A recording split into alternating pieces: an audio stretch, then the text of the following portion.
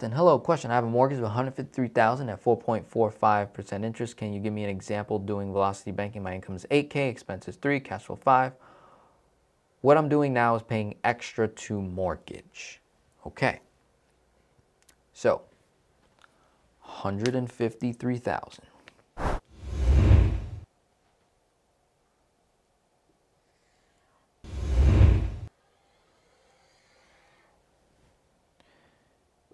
Income, 5K. Expense, 3K. Debt, 153K. We're going to assume that Jonathan's only debt is 153K. That's the only information that he gave us. So I'm going to assume that's it. Yep. Cash flow is $5,000. Currently, he's doing debt snowball. Wonderful. So he's already making progress. First thing I would do, get your debt snowball timeline. How long is it going to take me to pay off $153,000 if I pay $5,000 each and every month towards the debt? Okay. Measuring stick. Do that first. Then we need to decide what the debt tool is. If I make $8,000 a month, oh shoot, like that. If I make $8,000 a month, spend 3, cash flow 5, times 12, $60,000 a year is what this person is supposedly cash flowing per year, right? I'm pretty sure this person's living well below their means, right? So $60,000 a year, that's the most amount of money he can throw at debt. We don't know what the mortgage payment is. 153 divided by 60,000 in principal, 2.55 years, right? In reality, that 2.5 is probably more like 2, right? When you add the payments, whatever the monthly payments are. It's probably more like 2 years or maybe even less. So here we have an interesting scenario here. The only way velocity banking will make sense for this gentleman is definitely not with a HELOC, personal line of credit, or secure personal line of credit. Definitely not. Won't work. The interest rate too high. He's at a 4.4% rate.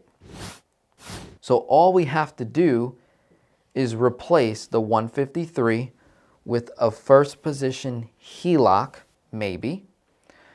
So there are, this would probably be the first thing I might do if I was in his position.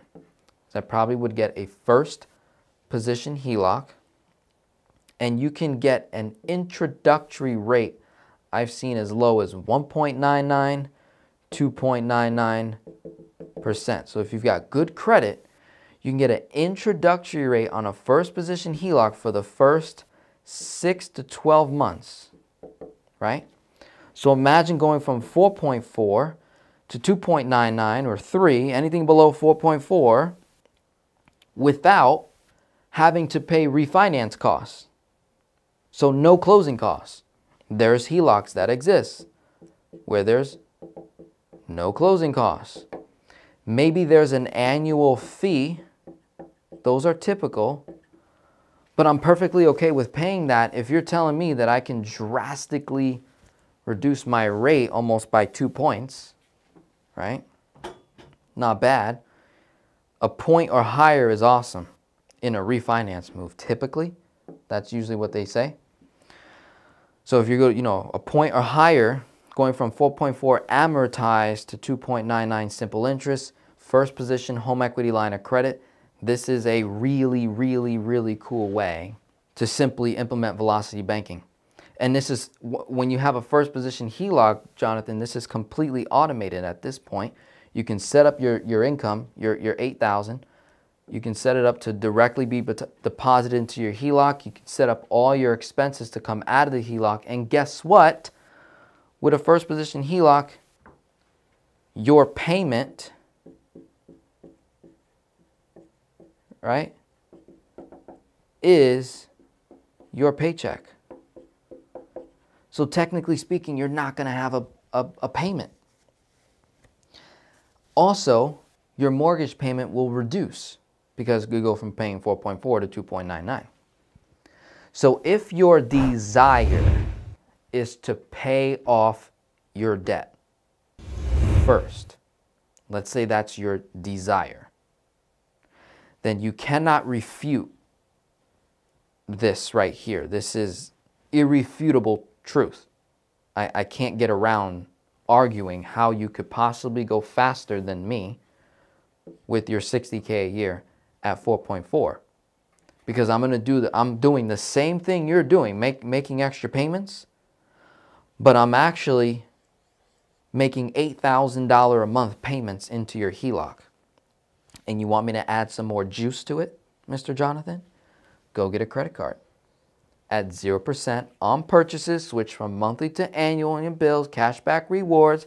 Have another credit card that you run other bills through on a monthly basis, more cashback rewards. That adds more juice. And so we can go from maybe a 2-year time frame to probably 1.5 or even less. Who knows, right? It depends on how much money you make. Maybe you cash flow more, cash flow less. Debt snowball and velocity banking in this particular scenario, they're very tightly close. They're pretty close. But if you're talking about, okay, well, which one's the fastest? I can probably go at least almost a year faster. Almost a year, maybe a good 9 months, almost a year faster than whatever debt snowball can do, right?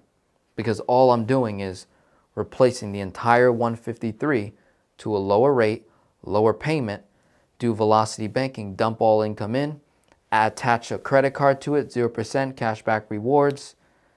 My friend, that's irrefutable truth right there. So I hope that helps.